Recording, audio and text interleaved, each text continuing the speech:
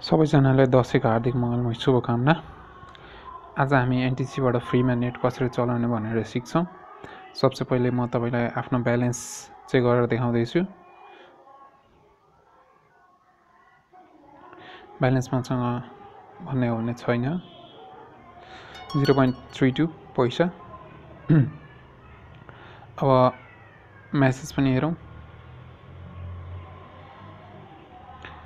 VL लेखेर 14-15 send गरी हेर्नुस्।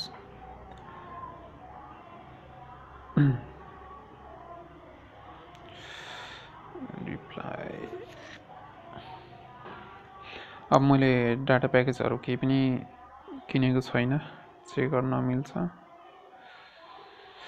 No remaining data. अब हामी सेटिङमा जाउँ। जिरो ब्यालेन्समा हैन, बिना डाटा मजाले फ्रीमा नेट चलाउन मिल्छ। थाहा पाइसक्नु भयो होला तपाईहरुले। अब मोडमा जाउँ। सेलुलर नेटवर्क कुन सिम छ तपाईको एनटीसी को? मेरो फर्स्टमै छ।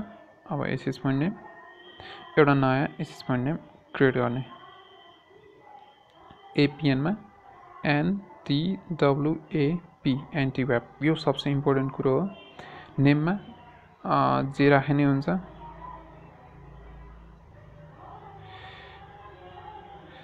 NTC फ्री भनेर राख्दियौँ। यसलाई सेभ गरौँ र अहिले बनाएकोलाई सिलेक्ट गरौँ।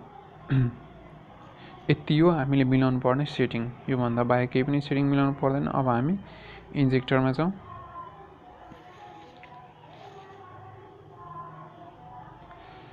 एक्सेप्ट गरौँ। फाइल पहिले इम्पोर्ट गरेर हेरौँ।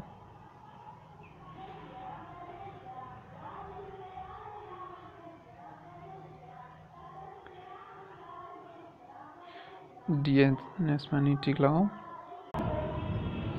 अब हामी स्टार्टमा क्लिक गरी हेरौँ। लगेरौँ।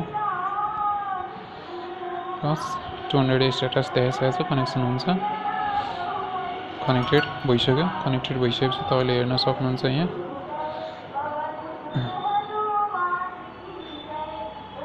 युट्युबहरु मजाले चलाउन मिल्छ।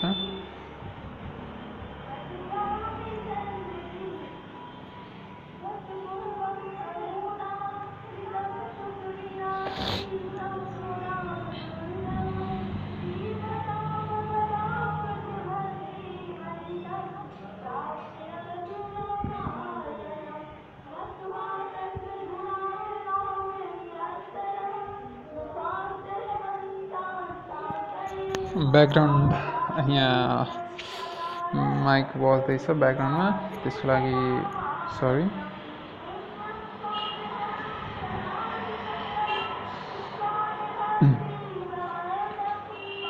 यो सब छोडौँ।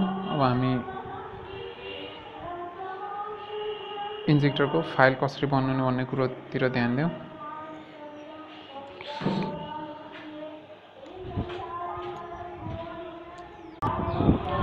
अब हामी इन्जेक्टरको फाइल कसरी बनाउनु भन्ने कुरो हेर्छौँ। तर त्यो भन्दा पहिले हामी एउटा एकाउन्ट बनाऊ। SSH का थुप्रै साइटहरु छन्, तर सबैभन्दा राम्रो फास्ट ssh.com हो।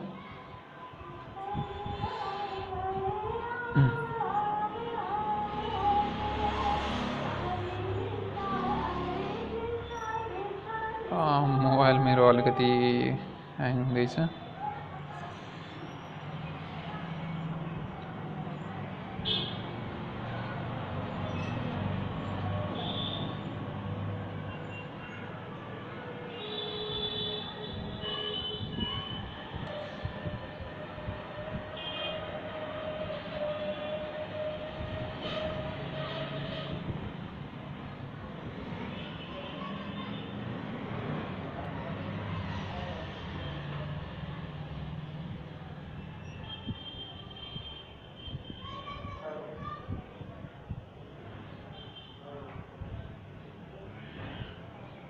अब यहाँ हामीले जुनसुकै ठाउँको सर्भर सिलेक्ट गर्न मिल्छ। हामी नर्थ अमेरिकाकै सर्भर सिलेक्ट गरौँ।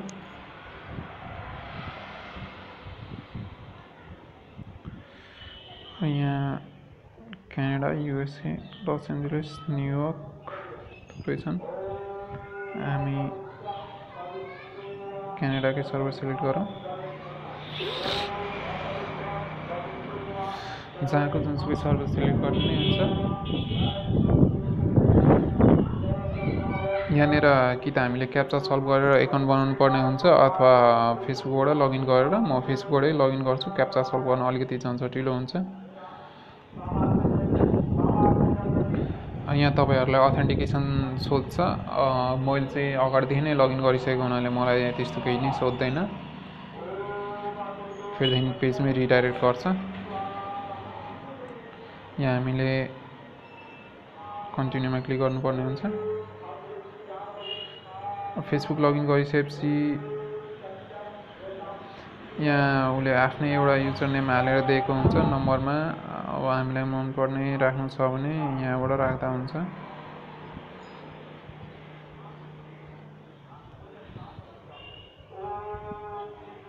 फेरिदेखि कन्टिन्यूमा क्लिक गरौँ।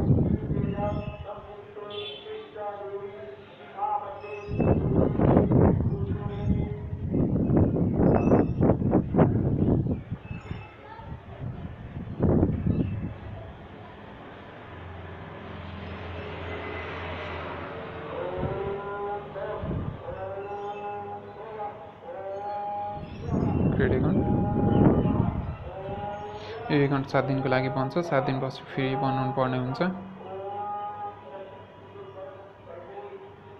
वेब टनल अथवा अरू एप्लिकेसन भन्दा इन्जेक्टर मलाई चाहिँ राम्रो लाग्नुको कारण इन्जेक्टरमा कुनै डाटा लिमिट छैन, जति युज गर्ने हुन्छ। हाम्रो एकाउन्ट बनिसकेको छ। ओहो, मैले युजनेम अलिकति मिस्टेक राखेको छु, केही छैन।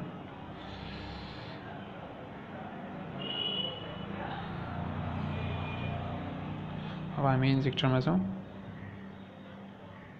स्टप। क्लियर गरौँ यो सेटिङ डाटाहरूलाई। सेटिङ सिक्योर सेलमा, होस्टमा एफआर होइन सिए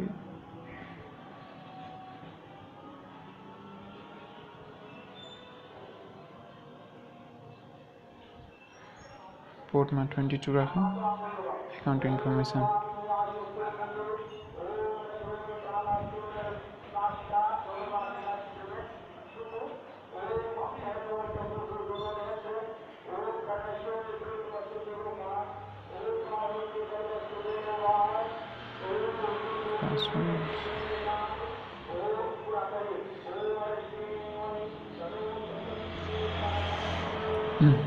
डिएनएसमा नि टिक लगाउँ। अब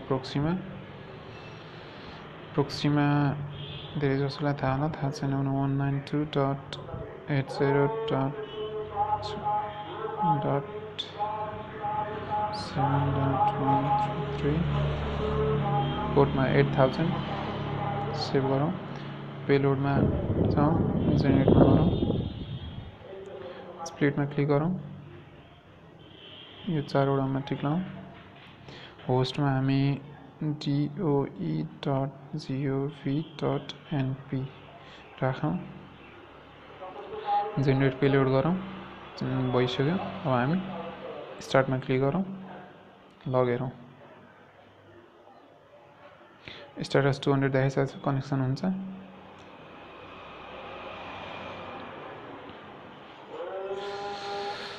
दस 15 सेकेन्डसम्म लाग्न सक्छ। कनेक्सन भयो। अब हेर्न सक्नुहुन्छ। स्पिड कतिको छ भनेपछि त्यो हाम्रो नेटवर्कमा डिपेन्ड हुन्छ। आफ्नो सेपरेट एकाउन्ट भयो भने त्यस्तो अरू कारणले नेटवर्क ल्याग हुन्न। अब एउटै एकाउन्टबाट धेरैजना चलाउने छ भने चाहिँ हुन्छ।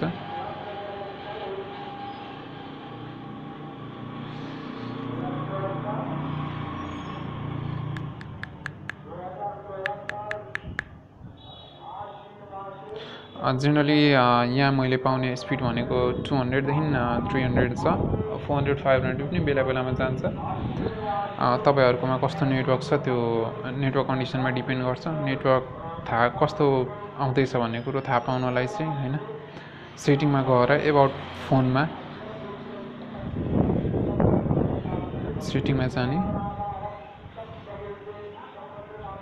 एबाउट फोनमा स्ट्याटस अनि सिम स्ट्याटसमा जाने यहाँ हेर्नुहुन्छ यो 8285 मेरोमा आइरहेको छ यो भनेको तपाईहरुकोमा जति कम आयो त्यति राम्रो नेटवर्क आउँछ 70-60 को एराउन्डमा छ भने दामी छ फाइल बनाउनु यही नै हो अब हामीले त्यहाँ होस्टमा जुन doe.gov.np राख्यौ त्यो हामीले कसरी थाहा पायौं र कहाँबाट राख्यौं भन्ने कुरो छ हैन त्यो NTC ले वैशाख 1 अथवा 2 गतेदेखि गभर्नमेन्टको वेबसाइटहरुलाई फ्री गरेको छ NTC को होम पेजमै यो वेबसाइटहरुको लिस्ट राखिएको छ यहाँ हेर्न सक्नुहुन्छ यो वेबसाइट मध्ये जुनसुकै वेबसाइट पनि त्यहाँ होस्टमा राखेर चलाउँदा हुन्छ यहाँ फ्री वेबसाइट ब्राउजिङ भनेर गुगल सर्च गरेर पेज थाहा छैन भने यहाँ हेर्न सक्नुहुन्छ एक दुईवटा वेबसाइटले काम गर्दैन जस्तो ntc.net.np ले मेरोमा चाहिँ काम गरेन अरु government.gov.np भएका जुनसुकै वेबसाइटहरु हालेर मजाले चलाउन मिल्छ मैले चाहिँ वैशाखदेखि नै यो इन्जेक्टरको युज गर्दै थिएँ अब हालमा चाहिँ अब थुप्रै जनालाई थाहा भइसकेर धेरैले सोध्ने गर्छन् कसरी चलाउने भनेर अनि त्यही भएर मैले यो ट्युटोरियल बनाएको हुँ भिडियो हेर्दिनु भएकोमा धन्यवाद यो पेज चाहिँ लाइक गर्न नबिर्सौं thank you and bye bye